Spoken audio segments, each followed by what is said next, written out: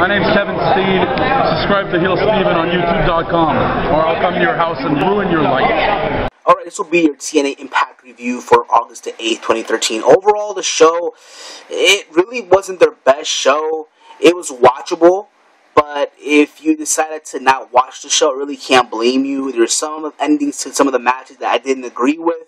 The show opens up with Chris Sabin and Bully Ray. They're in the ring, and they're talking about their main event for next week's, cage match at Hardcore just for the world title. Just pretty much what they've been saying week after week, promoting this match.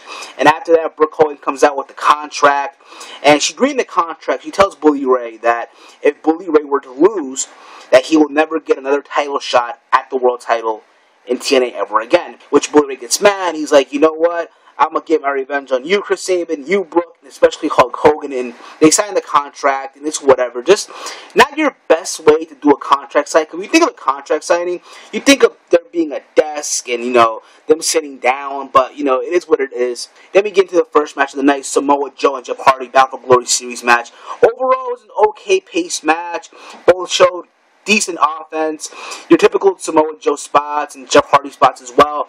It seemed that Samoa Joe was going to win, but Anderson, who was doing commentary, distracted Samoa Joe, which gave Jeff Hardy the ability to fold up Samoa Joe for the 1-2-3 win. I didn't agree with the way it ended, having Jeff Hardy fold up Samoa Joe, but nonetheless, it is what it is. Then we get to the second match of the night, Magnus and Anderson. Overall, an okay match. Both guys showed good pacing, good offense, but the way it ended just really got to me. Like, you have Bobby Roode come out to the ring with the steel chair, and it seemed like he was going to hit Magnus, but at the end of it, he hit Anderson on the ribs, and it caused Magnus to get disqualified, and just a shitty way to end a good match. And then we get into the Tito Ortiz segment of the night. Tito Ortiz, he's in the ring, Jerry Borash is about to interview him, and just before Tito speaks on the mic, Angle comes out, and he tells Tito Ortiz, you know what, you're in my world now, you're no longer in the cage, you're in my ring, I respect what you've accomplished, but I want you to respect my space.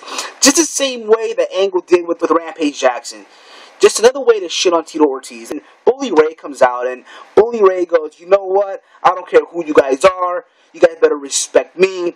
I can beat you up, Ortiz, and I can beat you up, Kurt Angle. And just leaves, like, again, a corny way to shit on somebody, if you ask me. If it's going to be their debut, if you get what I mean.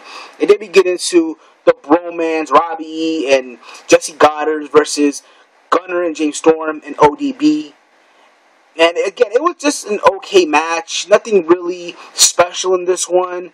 It ended up with Gunner and James Storm winning with their double team for the win. And then we get into Kazarian and Daniels. Overall, it could have been a great match. There was so much potential in this. It ended up with both of them leaving the ring for a double countout and just taunting and shit. And then Bobby Roode comes in with the chair. He drops the chair as he's walking to the ring. He gets in the ring. Daniels and Kazarian follow him. They talk about how people have been talking about the reformation of the Main Event Mafia. People have been talking about the Ace and Eights. But they talk about those three, Kazarian, Daniels, and Roode, how they're going to reform this group. Obviously being Fortune, but with three guys, which didn't make sense to me. But overall, they're talking about how they're going to take over the Bound for Glory series. And that's how it ended. We get to the main event of the night. Chris Sabin with the mystery partner against a team of Team 3D. The mystery partner ended up being Kurt Angle. An okay match, but both teams showed good offense. It could have gone either way. A lot of near falls in this one. Ended up with the table spot of Bully Ray. He had a table set up turnbuckle post area, and it seemed like he's about to spear Sabin through the table. Sabin moves out of the way. Bully Ray goes through the table. Then Sabin pushes out Devon, and then Sabin gets on the top rope area, does a 450 splash on Bully Ray for the 1-2-3. And your winners being Kurt Angle and Sabin, giving Sabin some momentum going into next week. But overall, again, the show really wasn't the best Impact. It could have been better. Just some of the endings to these matches were shitty to me.